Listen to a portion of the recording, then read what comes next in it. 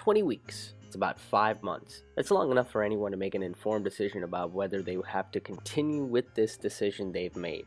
5 months into a job, you know whether it's good or just soul-sucking. 5 months into a relationship, you figure out if this is gonna last or if the way they chew is gonna drive you insane. 5 months into college, you realize if the debt you're accruing is worth the degree or if you want to join your friend's new band forever. But 5 months is being argued by pro-lifers on whether a woman can get an abortion or not. But as mentioned earlier, if there is a reason to have a late-term procedure like this, it's a serious issue, and it's not one that ends with, well, I just don't feel like having a kid right now. The Pain-Capable Unborn Child Protection Act is backed by Speaker of the House John Boehner, and is a bill that will make it illegal for a woman to go through an abortion procedure after 20 weeks. Unless the mother's life is in danger, but it has no language on sexual abuse cases.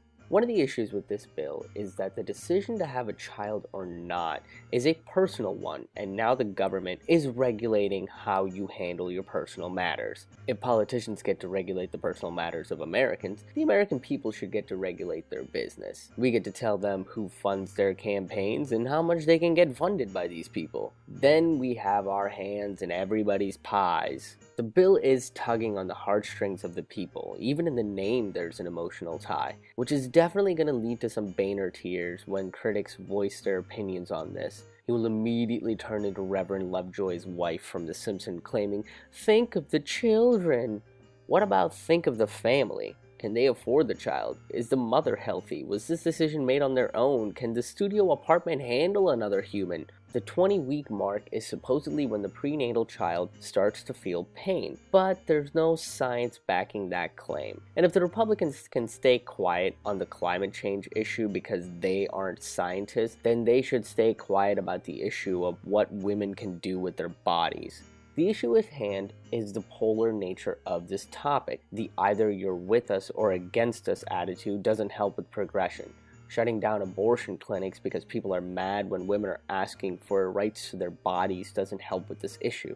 Condemning doctors for making medical decisions makes the world think we don't know the difference between science and magic. If pro-lifers say 20 weeks is the threshold for this sort of a procedure, then they should take into account emergency medical complications immediately and victims of sexual abuse. Without some kind of compromise, it seems like these pro-lifers are just spoiled children who are yelling when they don't get their way. Kind of like how Boehner reacted when pro-choicers got 224,000 signatures against this bill, and he just locked himself in his office, probably to cry or redefine socialism or what a woman is. Now, that's a lot of voices to ignore and not come to some kind of middle ground on this bill.